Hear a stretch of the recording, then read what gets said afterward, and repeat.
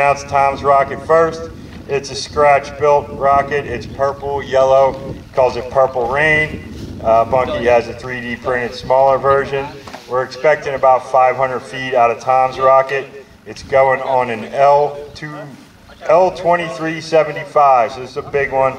It's going to be heads up due to the size, 140 pounds. So if this is coming at you, try to get out of the way. All right, now out on B7, we have Bunky Easter's rocket. It's the same colors. It's almost exactly the same color match. It's a 1/6 scale of Tom Cohen's Purple Rain. This one's going on a G106. While this one only weighs 2.2 pounds, if it's coming at you, you might want to get out of the way. All right, so we're going to give us a 10-second. Very loud sound from there, quite a loud sound from here. The near one is arcing over. The bottom one has already had its ejection event. The big one, we got two very nice looking orange and red chutes coming out. Very nice, Tom. Everything looks undershoot.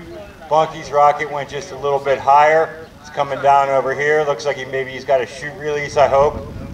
We got some kind of tangle. We'll call it a streamer. It's coming in under streamer. It's coming in right there. All right, so he wins the down part. Tom wins the up part.